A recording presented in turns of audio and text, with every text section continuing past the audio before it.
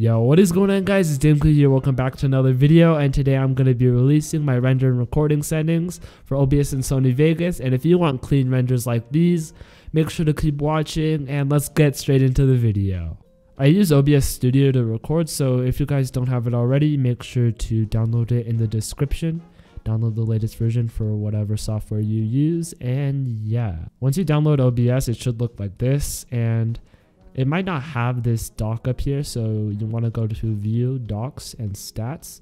And what Stats does is it basically gives you like extra stuff to moderate your recording, I guess. So it'll show you like skip frames, how big your thing will be, and yeah, it just gives you a lot more information. So let's go into the settings, output, and recording.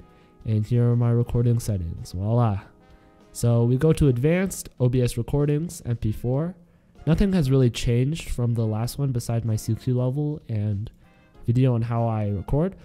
So I use MP4, NVENC H.264 new. So if you have the new version, make sure to select that. 1920 by 1080. And then I use CQP. And I'm pretty sure if you use CBR, you use like 100,000, but I use CQ level. And the lower the number is, the higher the quality will be. So if you have it at like 12, then your file size will be like massive, but the quality will look better. But 17 is enough, and it's like pretty close to 15 anyways, and it helps your recording anyway. So I use max performance and I use high. I know a lot of people use max quality, but I like max performance. And then I have this at 0 and this at 2. I'm not sure why it's at 2, but you know, it works for me. For video, I use 1920 by 1080, bilinear, fastest blurry of scaling, and 240. So it gives nice motion blur.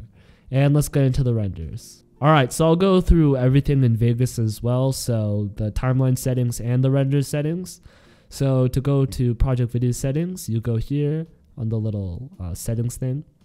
And here they are. So I don't know what any of these mean beside the frame rate, which when you drag in your clip, you have to put yes to match the frame rate, and it'll come up right here. And I know these three are really important. So smart resample, Gaussian blur. You can also use boxed, but I use Gaussian, and render quality best. So yeah, just copy these settings and you should be good. Alright, for render settings, I use Magic AVC MP4. And if you don't have a template right now, you just go to any one of these templates with NVIDIA NVENC. So you have like the encoder for NVIDIA graphics cards, and you select that. But I already have my settings, so just copy these down. And here they are. Alright, here are my settings, and these are basically just really high settings for everything. So we have profile high, 60 FPS. Then the highest bit rate you can possibly do, NV encoder, high quality, and VBR, and yeah, that's basically the video tab. All right, for audio, we go here and we have 48,000 and 38.4. I'm not sure what this means, but I'm pretty sure it should match with your audio settings to your mic and in OBS. So system, we have, I don't know what this is, but yeah, just keep it like that. And for project, this is really important. You have to use best render quality and use your project settings. So that's the setting things. And the color space is default, but you can color grade it with whatever you like. And yeah, that's basically my render settings. If you guys use my renders or the recording settings and you enjoyed this video, make sure to leave a like and subscribe. I do appreciate it. And I'll leave a couple more duels clips at the end. So yeah, see ya and peace.